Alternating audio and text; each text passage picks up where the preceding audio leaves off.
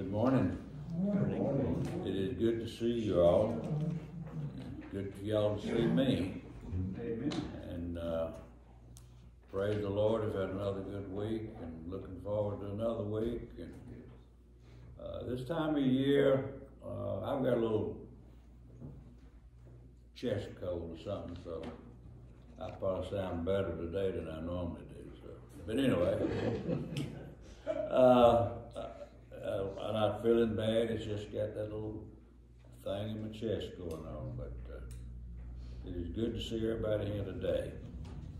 On the announcements, of course, we're still taking up collections and food, paper products, and cleaning supplies for the pantry.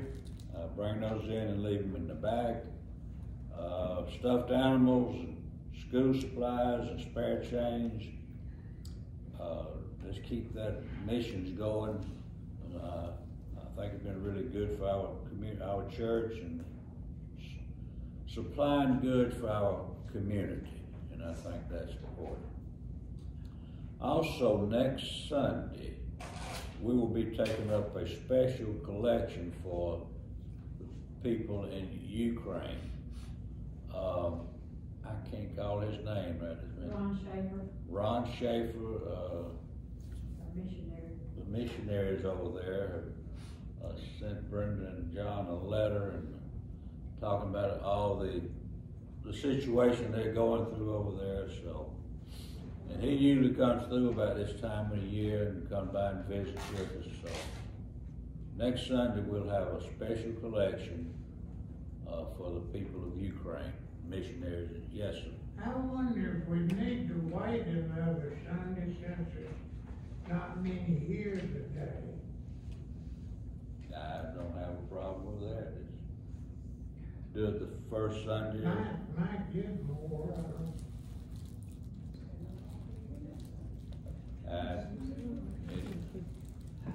I don't see an objection to it. Let's just wait till the following Sunday, which would be the, whatever day that'll be. Or we could wait till that 5th Sunday and, when did we say the next one was? April. April. Is that too late? Brenda and John? Don't know. I don't know. They can use it just anytime. Any time, so.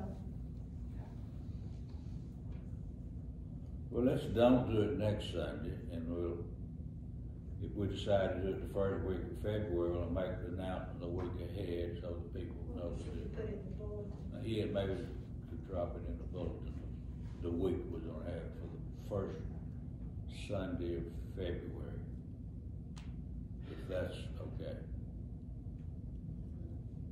Anything else? All right, if not, let's turn in hymnal page 57, Dwelling in Beulah Land. And if you stand and remain standing for the affirmation of faith, let's just do the first and the last stanzas, 1 and 4 of Dwelling in Beulah Land.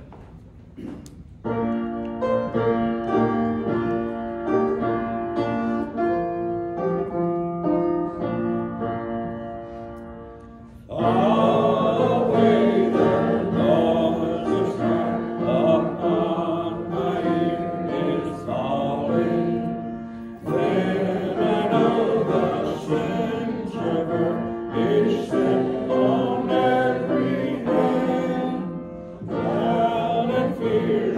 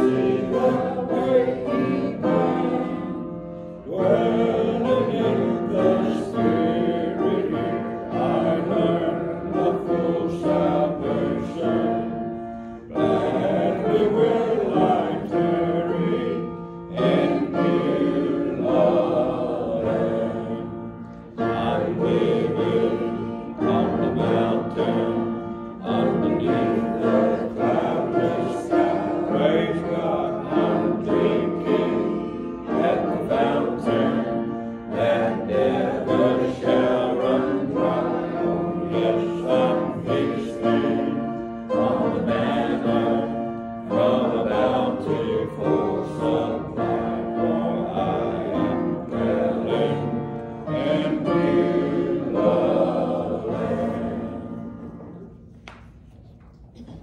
Now let us confess the affirmation of faith. I believe in God the Father Almighty, maker of heaven and earth, and in Jesus Christ, his only Son, our Lord, who was conceived by the Holy Spirit, born of the Virgin Mary, suffered under Pontius Pilate, was crucified, dead, and buried. The third day he rose from the dead. He ascended into heaven, and sitteth at the right hand of God the Father Almighty. From thence he shall come to judge the quick and the dead. I believe in the Holy Spirit, the Holy Catholic Church, the communion of saints, the forgiveness of sins, the resurrection of the body, and the life everlasting. Amen. Glory be to the Father, and to the Son, and to the Holy Ghost, as it was in the beginning, is now, and ever shall be, world without end. Amen.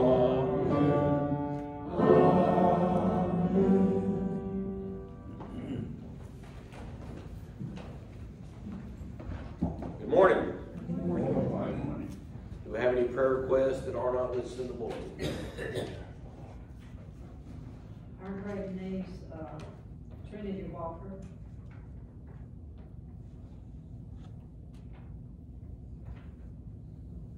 Any others? Linda's having a surgery February the 2nd, did you say?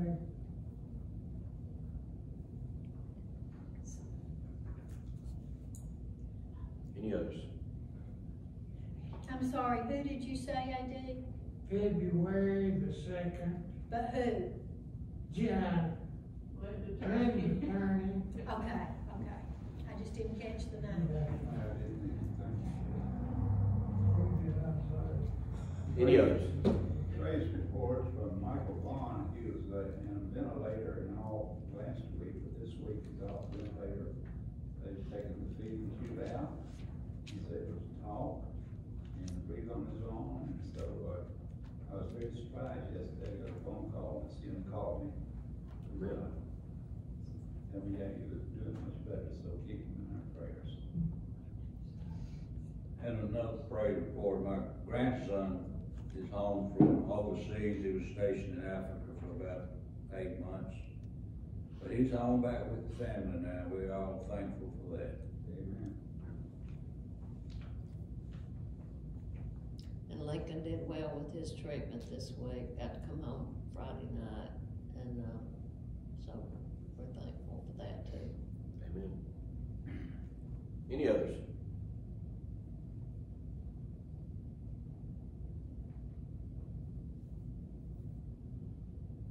All right, let's go on in prayer.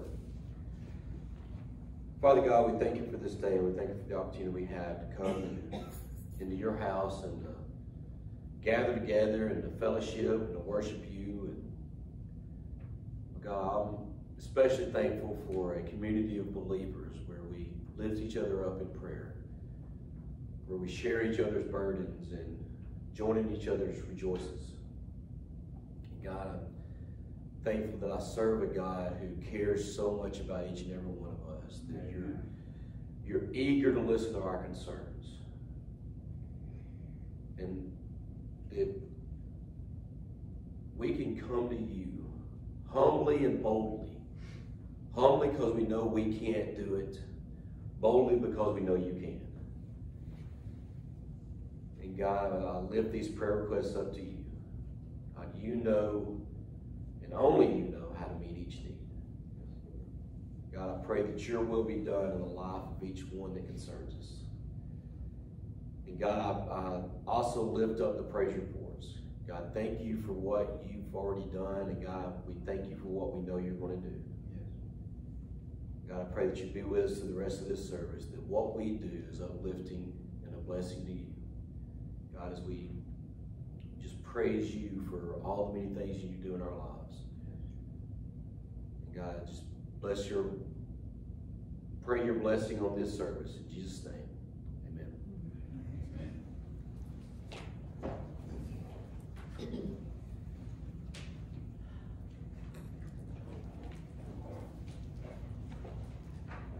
Let's turn in our hymnals to page 3.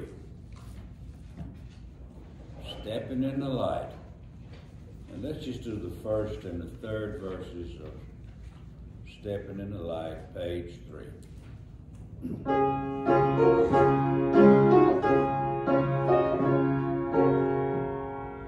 Trying to walk in the steps of the Savior, trying to follow my Savior and King, shaping my life like a blessed example, happy,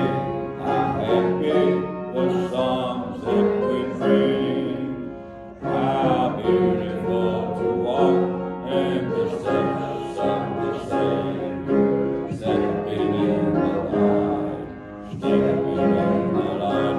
How beautiful to walk in the steps of the Savior, letting paths of light, trying to walk in the steps of the Savior, upwards till upward we follow our God. When we shall see Him, the King in His beauty, happy, our place in His side. How beautiful to walk in the steps of the Savior, stepping in the light, stepping in the light. How beautiful to walk in the steps of the Savior, letting paths of light.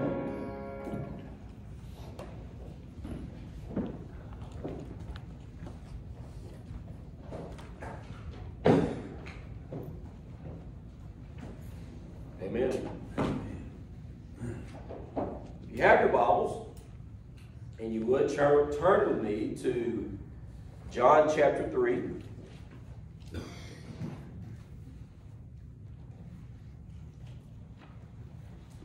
I will be honest with you, when I was actually planning this sermon series, this Walk Through John sermon series, I had actually not planned on preaching out of John chapter 3. It's kind of a verse that a passage or a chapter we're all familiar with, a verse that pretty much every Christian memorizes. The first verse we all memorize is in this passage, and I kind of felt like, well, this is kind of an overdone part of the Bible, and so I was going to skip over it.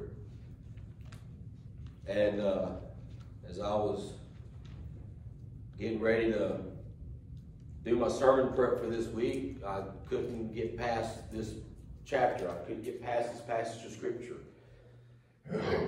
And as I said at the beginning, I kind of wanted to have a theme as we walk through the Gospel of John, a theme of focusing on the interactions between Jesus and the people that he interacted with. And God kept speaking to me on this, about this is an important interaction. This is one you cannot pass up. So here we are, John chapter 3. And if you notice in the bulletin, or if you watch the video and see the description and the title, the secret conversation that revealed everything. So John chapter 3, we're going to start in the first 3 verses, it kind of sets the scene for us. It says, now there was a man of the Pharisees named Nicodemus, a ruler of the Jews. This man came to Jesus by night and said to him, Rabbi, we know that you have come from God as a teacher. For no one can do these signs that you do unless God is with him. Jesus answered and said to him, Truly, truly, I say to you, unless one is born again, he cannot see the kingdom of God. Nicodemus came to Jesus at night, secretly, privately, and likely without the knowledge of the other Pharisees or religious leaders. He acknowledged God's presence with Jesus, but he still lacked understanding. And if you notice here, Jesus cuts right to the point. It's almost an interruption, because Nicodemus starts out with, we know you have come from God. We know you're a great teacher. We know you're a godly teacher. We understand that nobody can do the things that you're doing unless God's blessing it. And Jesus cuts right to the chase. He said, unless you're born again, you cannot see the kingdom of God. It's almost like Jesus changed the subject.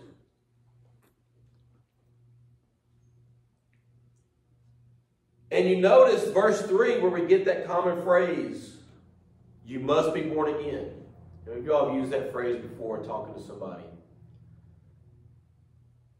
Or you use that phrase, I'm a born again Christian.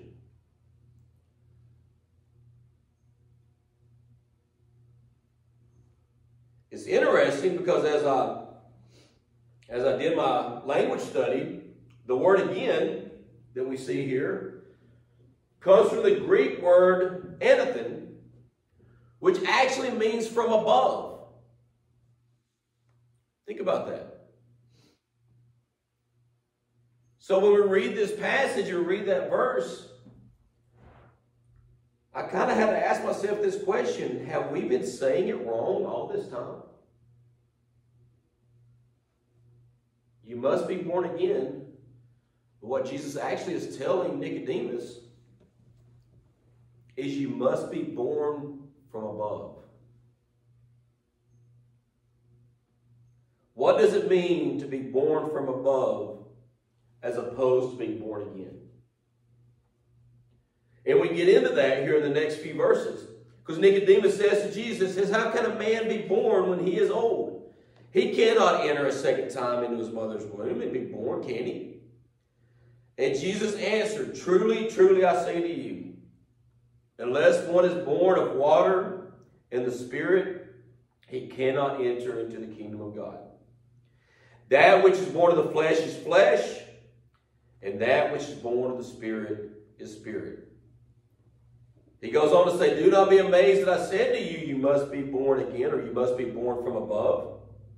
The wind blows where it wishes, and you hear the sound of it, but do not know where it comes from and where it is going. So is everyone who is born of the Spirit. There is a difference between an earthly birth and a heavenly birth. The earthly birth is that fleshly birth, that body birth. The heavenly birth is that spiritual birth. When we're born in the way the world comprehends it, we experience a physical, earthly birth. As I said, our flesh is born. And being born from above is a spiritual or heavenly birth. But what does all this mean? What does it mean? Now let's kind of unpack this a little bit. When we experience our earthly birth, that event is documented and records are made of it. Think about it. The day you were born, at that moment, there was no argument that you officially existed. A birth certificate was created. We each received our own Social Security number. And our unique identities were established. As I said, you officially existed in that moment. You had a birth certificate, you had a Social Security number, you had a thumbprint, fingerprints. Your parents went to the courthouse or wherever and they registered you as a person of existence.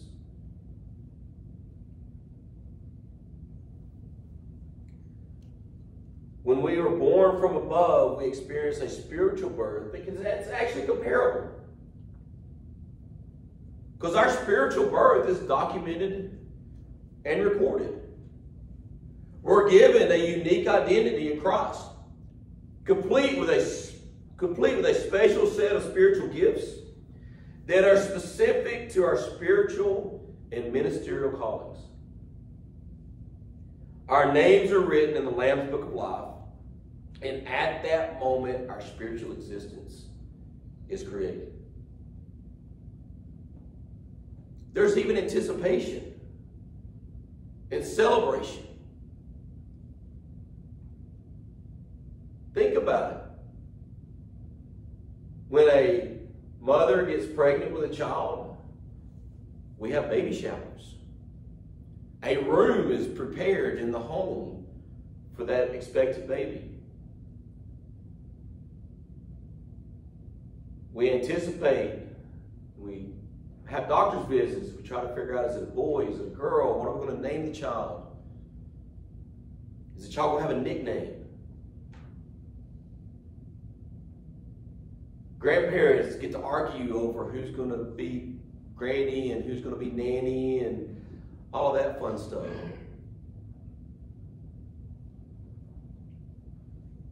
When we experience our spiritual birth, there's an anticipation.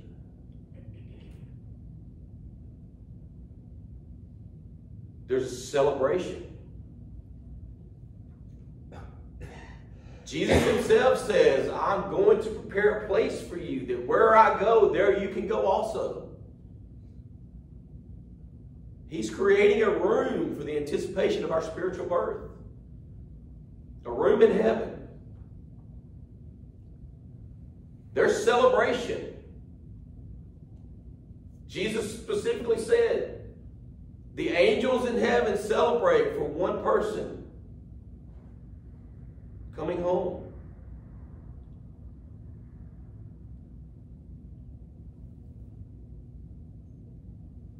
But understand, it is not until this spiritual birth happens that eternal warfare begins. See, when you experience the physical birth, you have the flesh. And the flesh does what the flesh wants, because the flesh has nothing to go against it.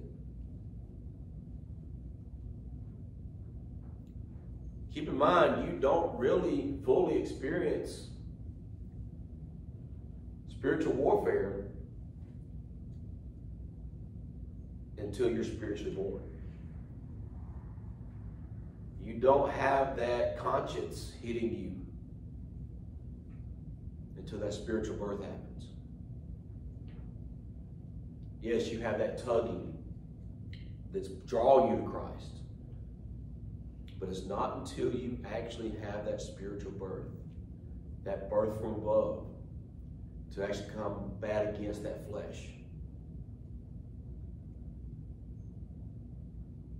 Because until your spirit is born, your flesh has nothing to combat against it.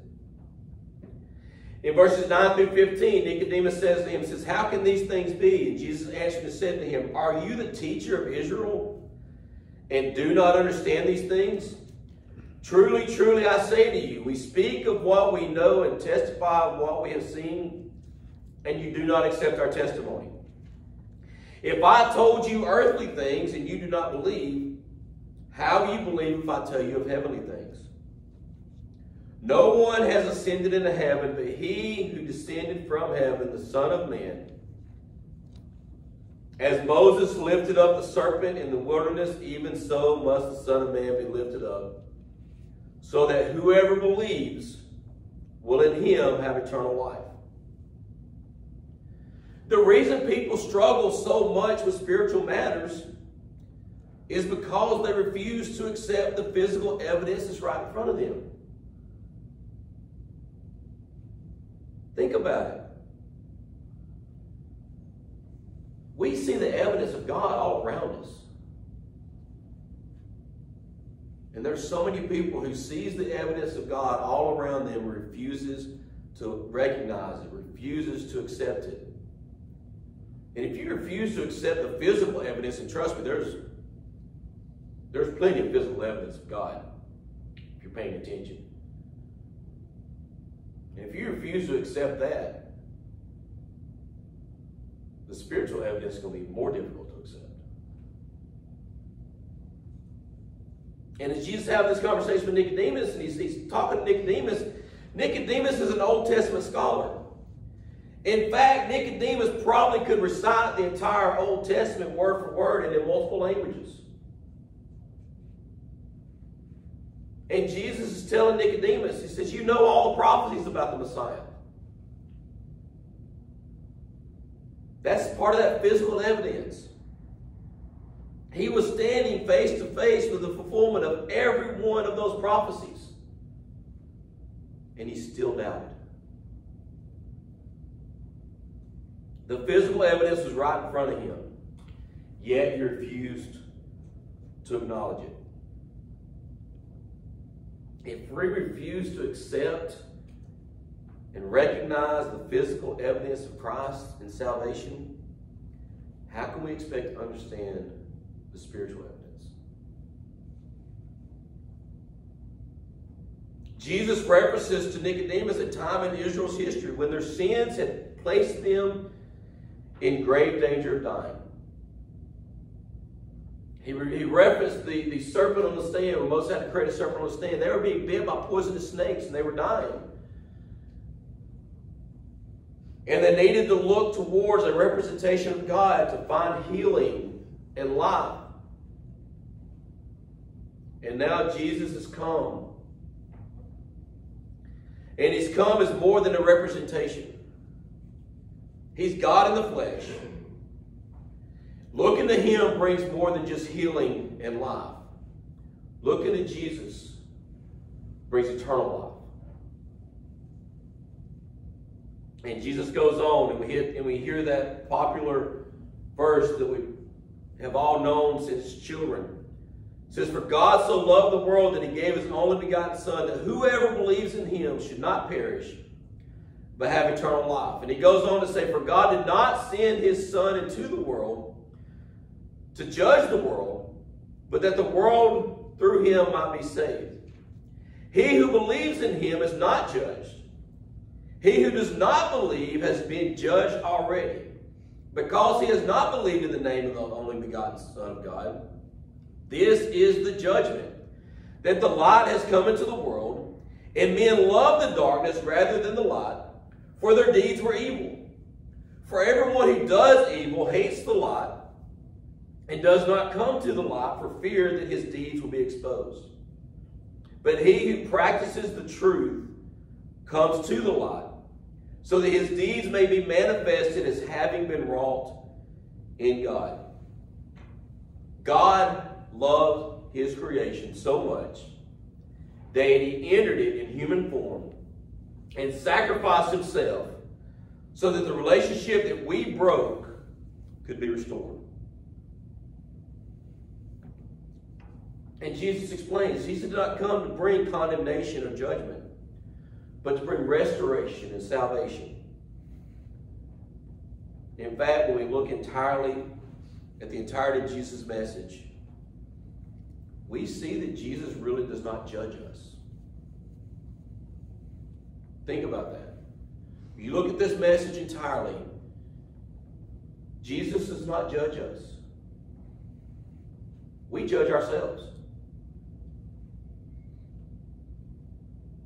The root word of judged in Greek is kritai, which means final determination. Think about that. Final determination. Because we all must one day make our final determination on whether we accept or reject Christ. We reject or accept a meaningful relationship with our Creator. We must decide whether or not to receive salvation, the free gift of salvation, and allow ourselves to be born from above.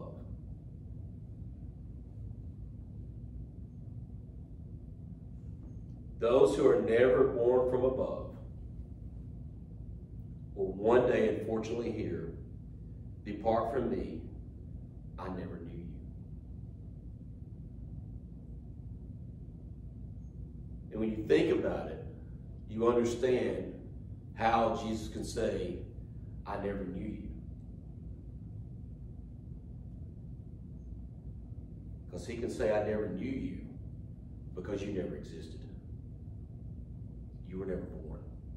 Spiritually, you never allowed yourself to be born. And if you never allowed yourself to be born spiritually, you spiritually never existed. And if you spiritually never existed, then Jesus never knew you. But you made that decision.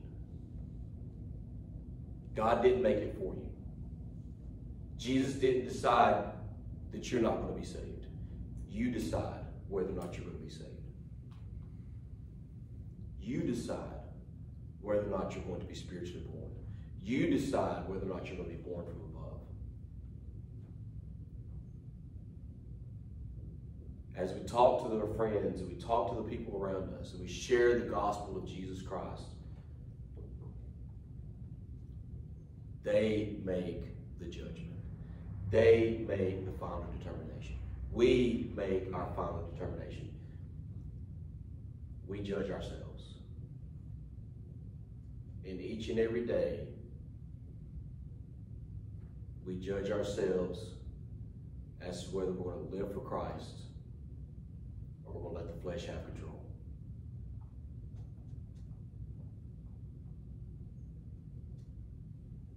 But Jesus, as he said, "I didn't come to judge the world. He came to bring the offer of salvation. He came into his creation to restore the relationship because we had no ability to restore it ourselves."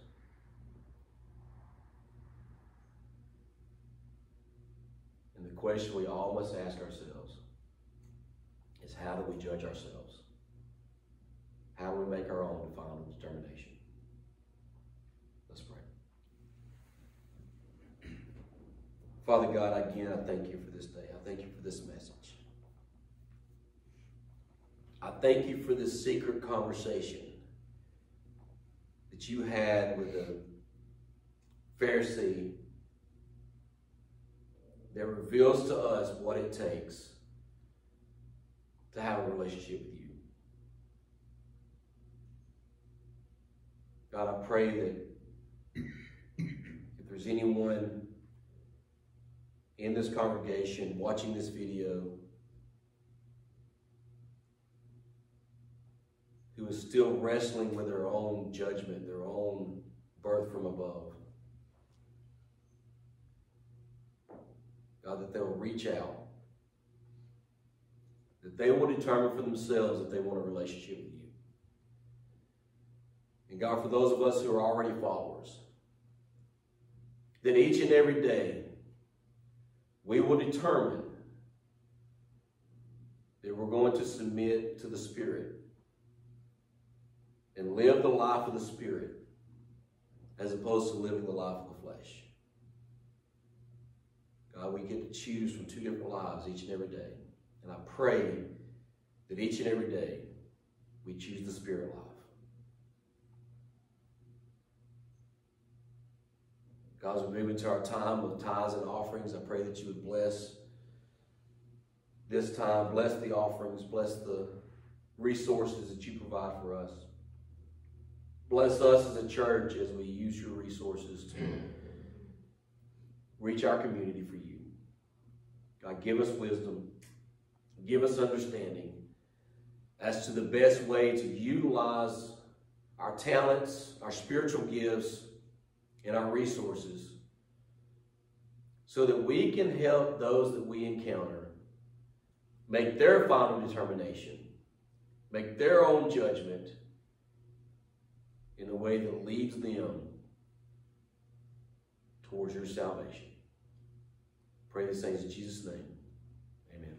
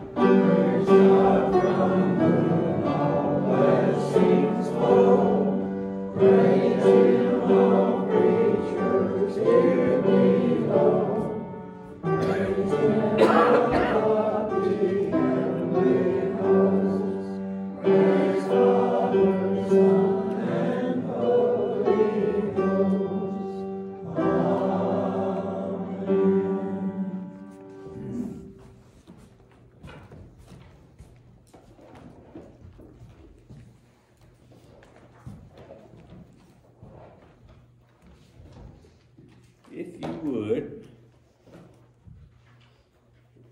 turn in your hymnal to page 203.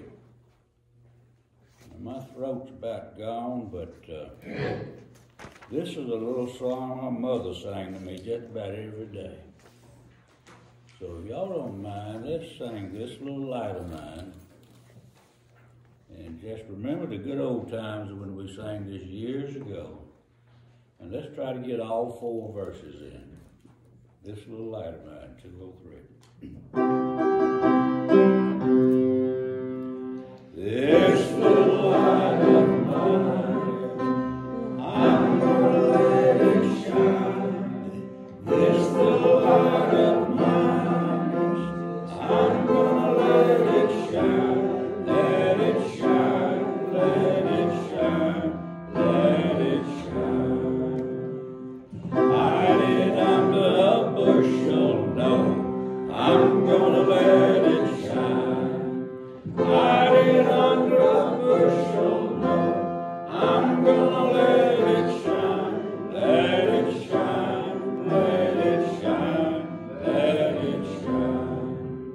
Won't let Satan blow it out, I'm gonna let it shine.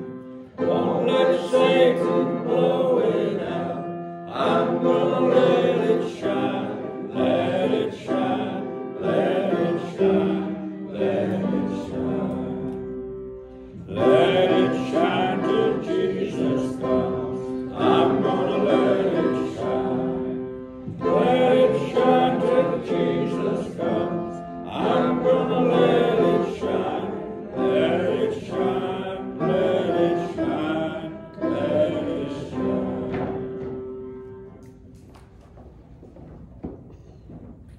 Amen.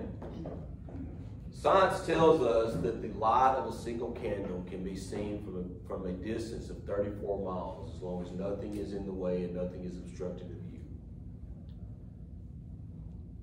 Now the question is if we can't let our light shine to the community around us, we have to ask ourselves what's obstructing our view. So as we dismiss, I encourage you to remove the obstacles, remove the view obstructors from your candle, from your light, and let it shine to the world around you. You are dismissed.